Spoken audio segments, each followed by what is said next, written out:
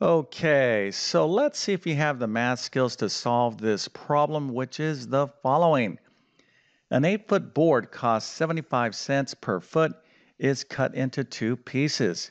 One piece is 2 feet longer than the other side. How much does the longer piece cost? All right, so this is the problem. Feel free to use a calculator, but if you have an answer, go ahead and put that into the comment section. I'll share the correct answer in just 1 second. Then, of course, I'm going to solve this problem step by step. All right, now before I show you the answer, let's take another quick look at the problem. So an 8-foot board costs 75 cents per foot, is cut into two pieces. The longer piece is 2 feet longer than the shorter piece. So how much does the longer piece cost? All right, so let's go ahead and take a look at the answer. The correct answer is the following, $3.75, and the longer piece is 5 feet. All right, now if you got this right, well, you definitely get a happy face and an A plus. And if you're like, Mr. YouTube Math Man, I'm not quite sure how to solve this problem. Can you help me out? Well, I definitely can. So the first step that you always want to take when you're trying to figure out a math word problem is to read it at least 3 times. Because if you just read a problem one time, that's simply not enough to absorb all the information and to make sure you understand the question. So read it at least 3 times, and then you want to try to model or visualize or represent the information in the problem. Okay, so here we have this 8-foot board. It costs 75 cents per foot, and we're gonna cut it into two pieces. So I'm thinking about a board that I cut into two pieces. Now we're gonna have a short side and a long side because one piece is 2 feet longer than the other side. So the question here is, how much does the longer piece cost? All right, so I'm thinking about a board that I can kind of sketch out here and then kind of, put this information, next to that little sketch and then think about how can I solve this problem? All right, so here is an 8-foot board. I'm going to cut it into two pieces. So here is the short side and here is the long side. Now, I know that the board costs 75 cents per foot. Now, if I know how long this longer piece is, all I have to do is multiply it by 75 cents, and then I'll get the total cost of the longer piece in dollars. All right, so that is my strategy. I need to figure out how long is this longer piece once I take this 8-foot board and cut it into two.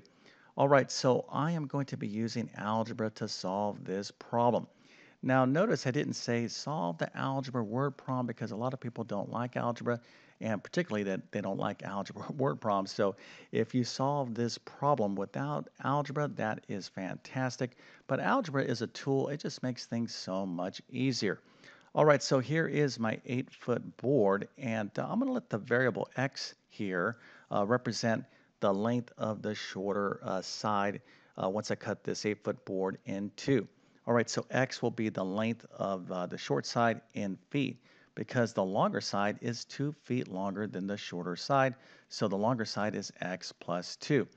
All right, now that I have this variable x, I can't solve for this variable unless I can construct an equation.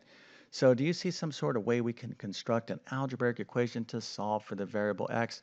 Hopefully you're like, hey, Mr. T2 Math Man, this is easy because here, if we take the short side and we add it to the long side, the total, right, the short side plus the long side is the total length of the board, and we know that that's 8 feet.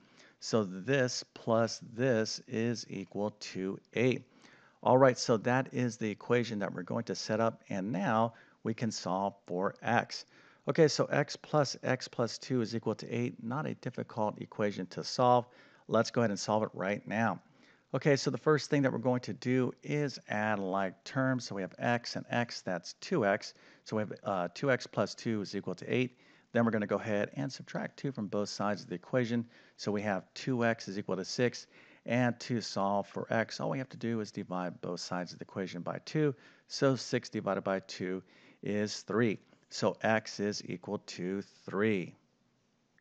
Now, before we continue on, please consider hitting that subscribe button.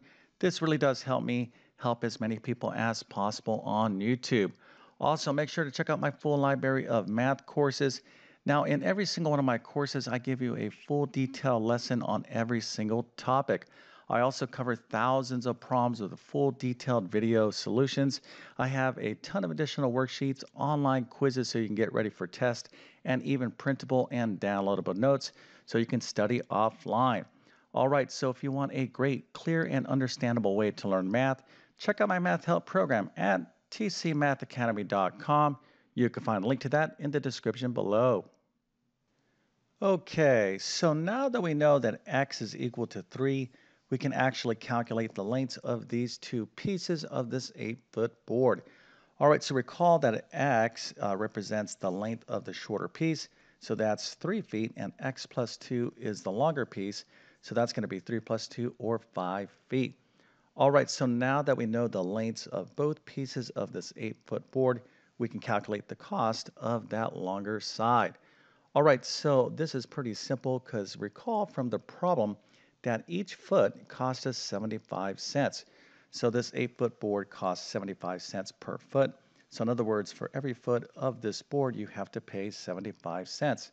So this 5-foot section right here, the total cost is going to be 5 times 75 cents. Now our answer can be in cents or it can be in dollars. Matter of fact, I gave the final answer in terms of dollars. But if you wrote down in the comment section 375 cents, well, that is correct. And 375 cents is equivalent to $3.75. So let's go and take a look at the final step, which of course is taking that 5 and multiplying it by 75 cents per foot. Okay, now 75 cents, again, this right here is in cents, so our answer will be 375 if we take 75 times 5. Now remember, again, you have to be careful with units of measure, so this is that answer right there is in cents. Now a lot of you will be like, well, this is easy because I know there's 100 cents in a dollar, so I can convert that to $3 or 75 cents, or you can take this 75 cents per foot and write that as a dollar. Okay, so 75 cents is equivalent to 0.75 of a dollar because there's 100 cents in a dollar. So 75 over 100 is equal to 0.75 of a dollar. All right, so once again, 75 cents is 0.75 of a dollar. So now when we do this multiplication, 0.75 times 5, we'll get $3.75. All right, so again, I think a lot of you could have solved this problem without algebra, but this is a nice basic algebra word problem. We're using concepts here like linear equations. And if you need additional help in algebra, I have two courses I like to recommend. My first is my pre-algebra course, and my second recommendation is my Algebra 1 course. I'm going to leave links to both of these courses in the description of this video. And with all that being said, I definitely wish you all the best in your math adventures. Thank you for your time and have a great day.